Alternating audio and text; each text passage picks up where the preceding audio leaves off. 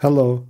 Shopify recently announced their new themes, and this themes looks amazing, but it still has some problem with variant images, and you still cannot assign multiple variant images to your products. And unfortunately, still when you are going to your product pages and you are changing colors, you still see all the images together. Only first image is changing, but the rest is just staying the same. So this is really bad for conversion rate, and also it's increasing return rates on your website. So it's better to show only selected images based on selected option here. So let's see how can we solve this problem. But first, let's check how our product setup actually looks like. So this is our product. It has multiple images here, and it has colors and sizes here. And for variants, we already assigned images here, but it's only showing first image because you cannot assign multiple images. You can assign only one image in the Shopify. So let me show you how it actually we can improve this. So for this, we are going to use an app. App is called Rubik Variant Images.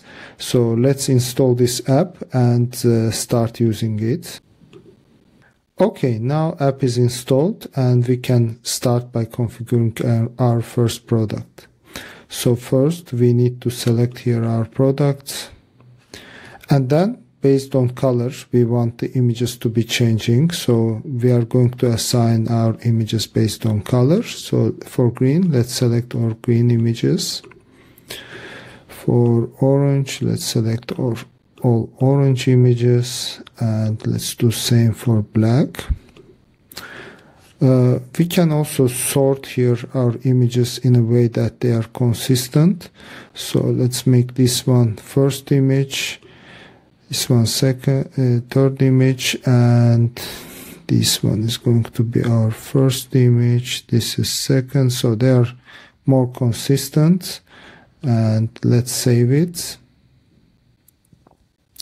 Now we need to activate this app on our theme. So let's click here on activate, and here you can select your theme on which you want to activate the app. If you want, you can also activate it in your unpublished themes and first test it before actually going live. But I'm going to do it on my main theme. So let's click here, enable on theme editor. And here in the page that opens, you just need to click on save button here. And then you can basically close this tab. Okay, now you can click on I have done it, and you will be redirected to the home page. Now let's check our product one more time. I am going to refresh this page, and now as you see, orange is selected, and I see only orange images. I'm changing color here to green. I see only green images.